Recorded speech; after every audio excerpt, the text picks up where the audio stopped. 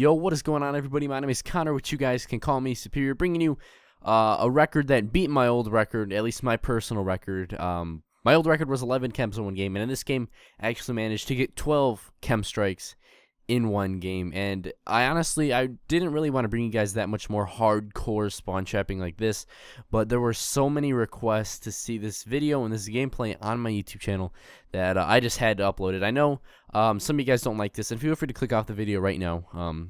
Leave a dislike, whatever you want to do, it's fine with me. But so many people wanted to see this video, wanted to see this gameplay, that I just, couldn't resist uploading it, and I didn't want to let all of the people that asked for it down. So here's the gameplay. This gameplay was nearly flawless.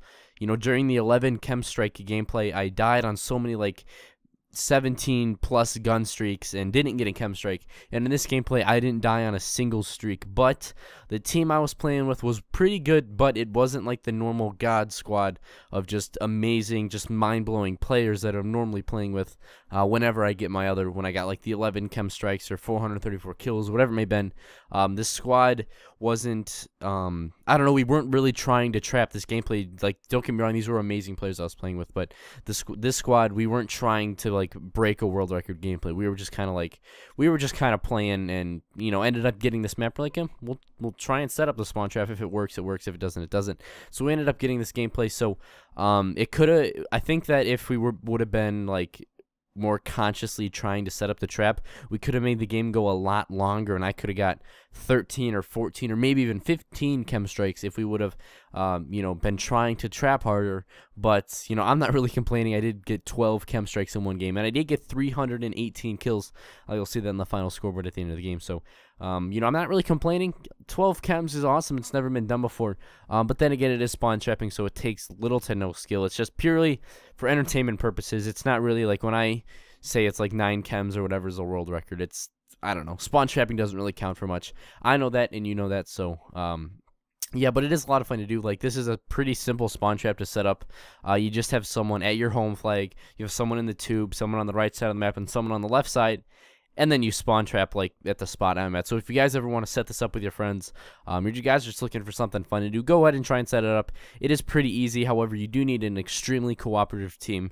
For example, I'd rather have a decent player that really knows how to listen and will follow your instructions over a player that's good but just does his own thing, because that really doesn't help the team. And in this probably takes more teamwork than I don't know, trying to strategically win a dom match or search and destroy game or whatever, because this is really it really depends on how your team performs and how everyone's individual performance works. Because if one person dies at their spot, let's say the person on the right dies, that opens up the right side spawn, so they're not going to be spawning where I'm shooting, they're going to be spawning on the right side because nobody's there. So it is really a lot of teamwork, and in all these spawn trapping gameplays that I've uploaded in the past week or two have really been 110% my team cooperating, communicating, everything like that, and just 5% aiming down sight, holding the trigger, which really isn't that hard to do. But however, there's a little bit of you need to have decent timing, to know when to reload and stuff like that.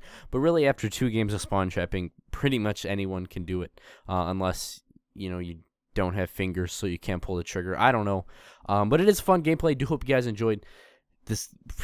This is I knew right when we started doing this dom trap, I got 9 chems in one game, the very first game I tried it, and I was so freaking out about that. But what I didn't realize is if that was the first game, if the very first game I did this trap, I got 9 chems, imagine what gameplays we'll have in a week or 2 weeks, after we've learned the trap, after we've perfected it, and after we know exactly how to do it. And now I think we've pretty much mastered it, and there's not really too much point in doing it anymore, because obviously we've gotten 12 chem strikes, 400 plus kills, and I think I'm gonna be going for a 500 plus here in the next 2 days. 500 plus is really just uncomprehendable, or whatever the word is, and I think the most kills ever gotten in Call of Duty was 510, and I think I'm going to be trying to break to that record. And there's really not a lot that goes into it, or no, there is a lot to go in it, because one, we need a god squad. We need a squad of players that know what they're doing. We need a squad of amazing players, cooperative players, smart players, and most importantly, the biggest factor is we need enemies that don't leave the game. It is so hard to get 500 plus kills. There's so many games when I would have got 500 plus kills, if the enemies wouldn't leave, because everyone leaves the game and then it forfeits, which is completely understandable. It's not like I can be mad at them for leaving. I mean, I would probably leave the game too if I couldn't even take a step out of my spawn before I died. So it is understandable, but I mean, eventually we're going to get that perfect lobby of kids that don't leave, and we'll be able to get the 500 plus, maybe even a 600 plus if they don't leave. I don't know. You know, really anything is possible if you get a bunch of idiots on the other team that don't really know what they're doing. So I do hope you guys enjoyed this video. Like I said, I didn't really want to upload another spawn trapping gameplay, but so many people requested it that I just couldn't resist it, and I had to do it. So once again, this gameplay was gotten on my live stream, twitch.tv/I'mSoSuperior. Feel free to go check that out. Link for that will be down in the description. Also, go follow me on Twitter at SooSuperior. Link for that will also be down in the description. Leave a like if you guys did enjoy. Drop a comment down below letting me know what gameplays you guys want to see from me. And other than that, have a fantastic day, everybody. I am out.